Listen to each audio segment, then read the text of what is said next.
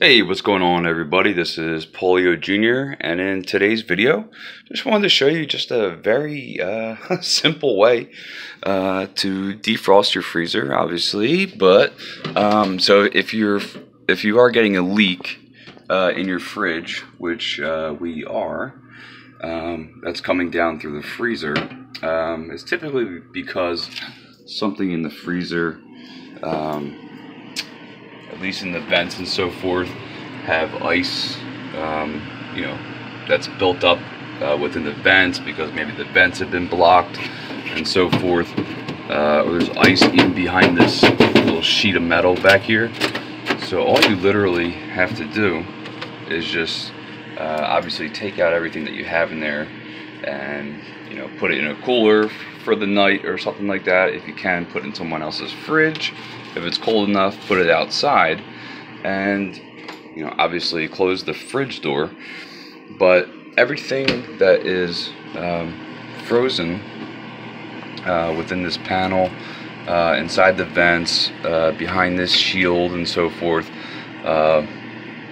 obviously this is going to warm up pretty quickly, and as it continues to warm up, the ice will obviously start to melt, and when it does, it's going to go down in these little drainage spots that you are getting your leaks from. So we have, and most fridges do have at least two. So one on the right, one on the left over here. So you can actually put some kind of container, and I'm just using Tupperware, on both sides here, so that once everything does start to defrost, it will end up in those Tupperware containers.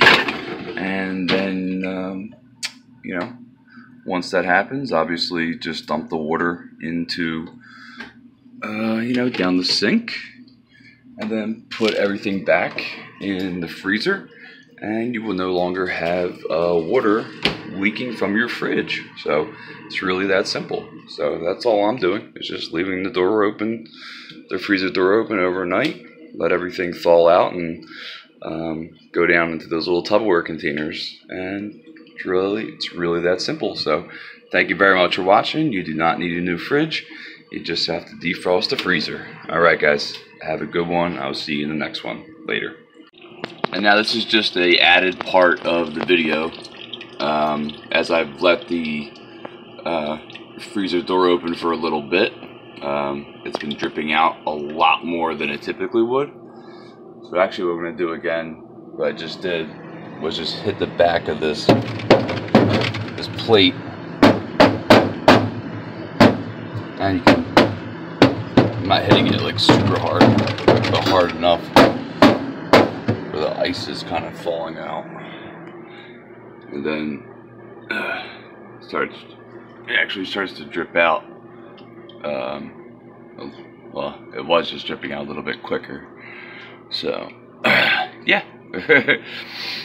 But just to say that it actually does work. It usually never goes, it doesn't do it that quick. It's typically just a couple of drops at a time and so forth. And if we never had anything there in general, then obviously everything else would get wet inside of the fridge. But so I also recommend just kind of